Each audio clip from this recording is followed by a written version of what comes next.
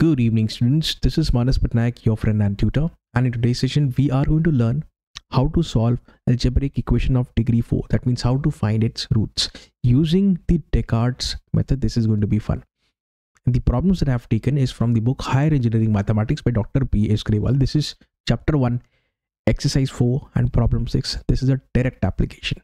Okay, so watch this video right till the end, and I want all of you to spend the next 10 to 15 minutes watching this video with full concentration. Okay, let me assure you, if you watch this right till the end, you'll have absolutely no doubts how this method can be applied. Okay, here we go. Let me kick off by taking a look at this. Sir, this happens to be a quadratic equation and we have been watching this number of times. Sir, in the previous techniques also that we've learned, we've gone through the Cardin's technique. So there is a Cardin's format. We've gone through Ferrari's technique. So there is a Ferrari's format or a Ferrari's template. Similar is the case with René Descartes also. He also has a specific format into which his methods can be applied. In that method or in that format, this x cube term seems to be missing. Now there could be two cases. You may be given a problem where you can directly see that the x cube term is missing. You can straight away apply the Descartes method. There may also be a case where you will observe that the x cube term exists, and there you have to do some extra work. You have to apply some transformation technique like diminishing of the roots concept. Okay, you need to convert that equation into an equation where the x cube term is missing. Once that is done, you can straight away apply the Descartes method. Okay, so I'm assuming that the x cube term is missing. From here, you can straight away apply the technique. What you need to do is you need to equate this given equation to the product of two quadratics. Please note the given equation is quartic, and over to the RHS you've got two quadratics. Okay, please note this is P, positive, negative, plus Q dash. Sir, why this partiality?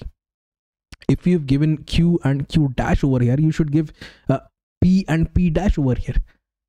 Why are two equal quantities with negative signs over here and we see two different quantities? There is a specific reason. First of all, let me elaborate on this.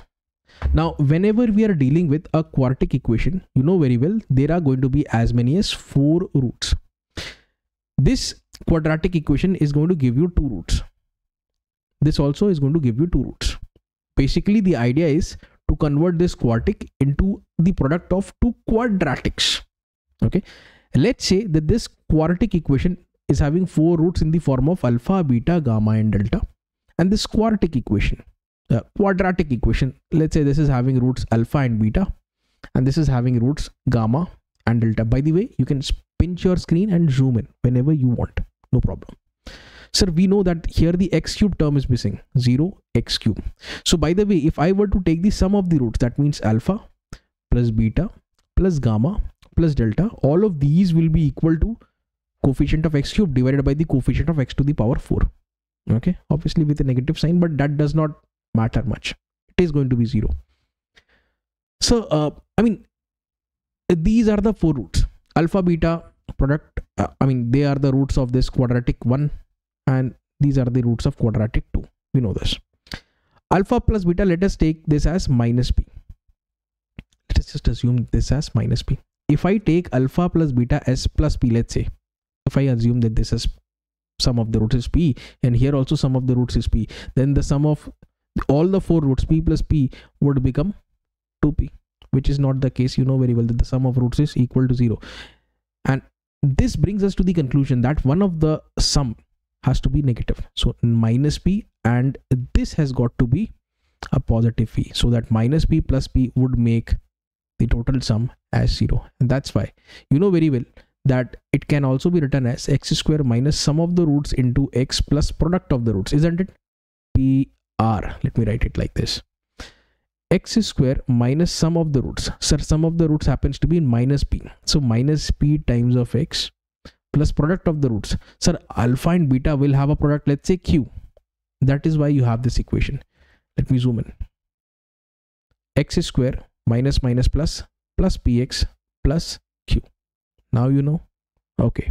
Secondly, one more thing which I want all of you to observe is we can also take a look at this. X square minus, sir, the sum is plus p. So this is going to be plus p into x plus product. Product could be different. These are two different roots. So their products will be, let's say, q dash. Okay, that's why here it is q, here it is q dash. Again, if you watch carefully, I can just zoom into this. Okay, x square minus px, done, plus q dash, plus q dash. So please take a screenshot of this, keep it handy so that you can use it whenever you want to. Done, screenshot taken. Let me erase it. And if you expand, if you multiply these two quadratics, you will have a simplified expression of this sort. Why I did this color coding? Because at a certain point of time, I need to compare the coefficients, green with green. That means the coefficient of x square. You also have to compare the coefficients of x. Okay, they are in the blue color, and the ones in orange are the constants. So all of this is something that I will demonstrate in very detail to all of you. So sit back, relax, next 10 minutes and we'll be through. Right, here we go. Problem number 1, it's the direct application. Observe this. Observe this. Okay, sir. Please check whether x cube term exists or not. No, sir, it does not exist. So this essentially means you can straight away apply the Descartes method. No problem. It is missing, straight away apply it. If it is there, then you need to apply some transformation technique. So you don't have to worry about it.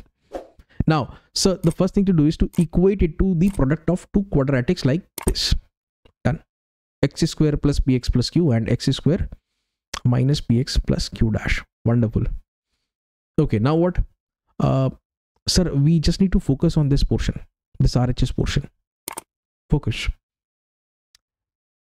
Multiply this x square with all the three terms, then this px with all the three terms, and then with this plus q with all the three terms. So basically we are expanding. There are going to be as many as 9 terms. Here we go. X square with x square. You know this basic algebra, school level algebra. Okay, the same has to be done with second bracket and with the third bracket as well. So this is what you'll get. Done, sir. 9 terms. Okay. Sir, but we can see an x cube term. You said that we are converting our equation into an equation where the x cube term is missing. We can see that there is an x cube term. Well, this has appeared for a moment and it will disappear. The reason being this negative px cube cancels with positive px cube. So x cube is out of the picture. Don't worry. Okay, don't worry about that. Let me erase it. Secondly, if you watch this, x square's coefficient is positive q. Yes, sir. It is negative p square. Yes, sir. What else? It is positive q also, sir. So what we can do is q dash plus q minus p square is the coefficient of x square. We can write it like this: q dash plus q minus p square, isn't it? And similarly, you can have the coefficients of x written down, and this is no x term, the constant basically, right? Half of the work is done. Now you need to compare the coefficients, and this is going to be fun. Watch. Let me have the original equation. Okay, so you need to compare the green with the green. That means we are comparing the coefficient of x square. When you do that, q dash minus p square plus q is equal to 0. Okay, take p square, negative p square to the RHS. This becomes your equation number 1. Done, sir. Back to our main master equation. Now we are going to compare the blues. That means coefficient of x. What we have is pq dash minus pq barabar equal to 12. Okay. Anyways, ये videos Hindi में भी है ना, BTech plus मेरा जो channel है उसमें आपको, वैसे चैनल का लिंक नीचे डिस्क्रिप्शन में मिल जाएगा, बिंदास ये सारे वीडियोस मिल जाएंगे आपको. So now you can take p as common. Q dash minus q will remain is equal to 12. Take p to the RHS. In the denominator, q dash minus q is equal to 12 over p. That becomes your equation number 2. And now let's compare the constants. Wonderful. Q dash is equal to negative 5, and this becomes our equation number 3. So we have as many as 3 equations. What are the unknowns? The unknowns are q dash, q and p. So 3 equations, 3 unknowns. We can solve it. First of all, what you can do is you can square equation 1, you can square equation 2, and you can subtract equation 2 from equation 1. But square first. Q plus q dash plus q whole square minus q dash minus q whole square. And take a look at the RHS, p square and its square. Then 12 square by p square with a negative sign. Done. Now what, sir? Now we need to focus. Let's say this is A. So that's B. Done. We are comfortable with A and B. That is why I'm writing it like this. This is A minus B. Q dash is A, Q is B. Can you simplify this? Yes, sir. Sir, this is going to be A square plus B square plus 2 times of AB. Let me put a negative sign. Let me put a bracket. This is going to be A square plus B square minus 2AB. Sir, if you watch, if I can just open the bracket, what will happen? This negative A square and this positive will become negative, and so this negative will automatically become positive. So what we basically have are these terms. A square will cancel each other out. B square will cancel. So 2AB and 2AB will make it equal to 4AB. And you initially assume that A is Q or Q dash, let's say, and B happens to be Q. So we are only left with 4Q, Q dash or Q dash Q, whatever it is. Take a screenshot. Keep it handy. Here it is. LHS 4Q, Q dash. P power 4 minus 144 over P square. Sir, one more thing to notice, that's Q dash. It is already known to us. Sir, Q dash is minus 5. So you can plug in this value minus 5 over here. 4 and 5 will make it 20, negative 20. And sir, better to multiply both the sides by P square. In that case, what will happen is this fraction is going to be out of the picture. Okay. I mean, our equation is going to become much more simpler. So multiply both the sides by P square, and on simplifying, 4 plus 2 is 6, and let's have these two are going to cancel each other out. Minus 20 P square is equal to P power 6 minus 144. Wonderful. Get this to the RHS. Okay, so that is now your equation which we need to solve. How to solve an equation of degree 6? This is tough. Better to equate P square to T. Let us say that P square is equal to T, and I have written this P power 6 in this form. P square to the power 3. So P square is equal to T cube. Secondly, P square is equal to T 20T. Done. Now comes the very important junction of the problem solving. Here you have to straight away plug in the values into a calculator, solve this cubic equation. You are going to get the value of T as 4, and these are 2 complex roots. You can straight away use the calculator.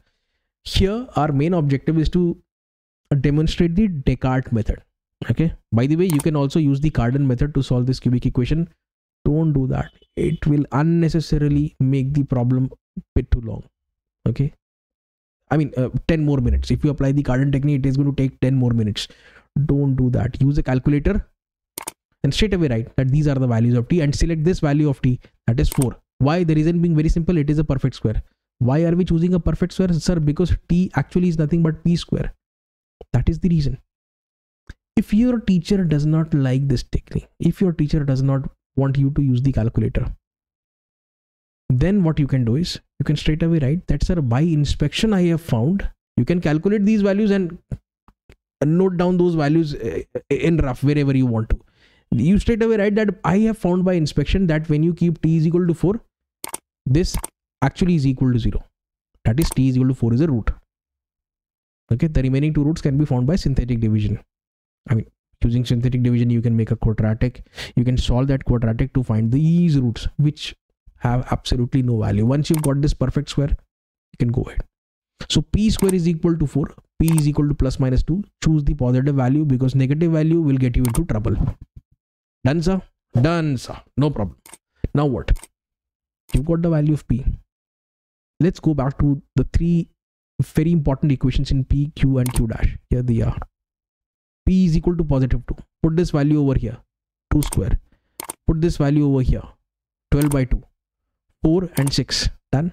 These are new equations 4 and 5. Add both the equations 4 and 5. Q and Q will cancel each other out. 2Q dash is equal to 10. Q dash is equal to 5. Another update, sir. Q dash is equal to 5. Wonderful. One more thing remains. What remains is to find the value of Q. Sir, Q dash is equal to -5. Let's plug in the value of Q dash as 5 over here. So Q is equal to -1. All the values obtained, sir. Now it's time to enjoy and have some fun.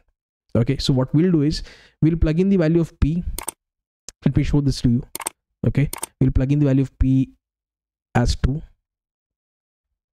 And then Q happens to be -1 and Q dash happens to be +5. So this equation is going to give you 2 roots. This equation again is going to give you 2 roots. 2 and 2 make 4, and 4 roots of this quadratic equation you will see.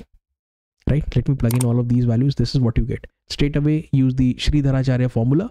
And by the way, A is 1, B is 2, and C is -1 here. Coefficient of x square is 1. Coefficient of x is -2, and coefficient of not coefficient but C happens to be +5. Okay, wonderful. Just focus. You just need to plug in these values. B is 2. You can see you need to plug in 2, then A and C. So when you plug in all of these values, this is what you have. Take a look at this. 4 minus minus plus 4 plus 4 is 8. So inside the root you have 8. Similarly over here, this is 2 square is 4. 4 5 is 20. 4 minus 20 is -16. Inside the root +8, inside the root -16. +8 -16. Sir, 8 can also be written as 8 basically is nothing but 2 into 2 into 2. So you can say that it is 2 root 2. Similarly, under root of -16 can be written as under root of -1 into 16.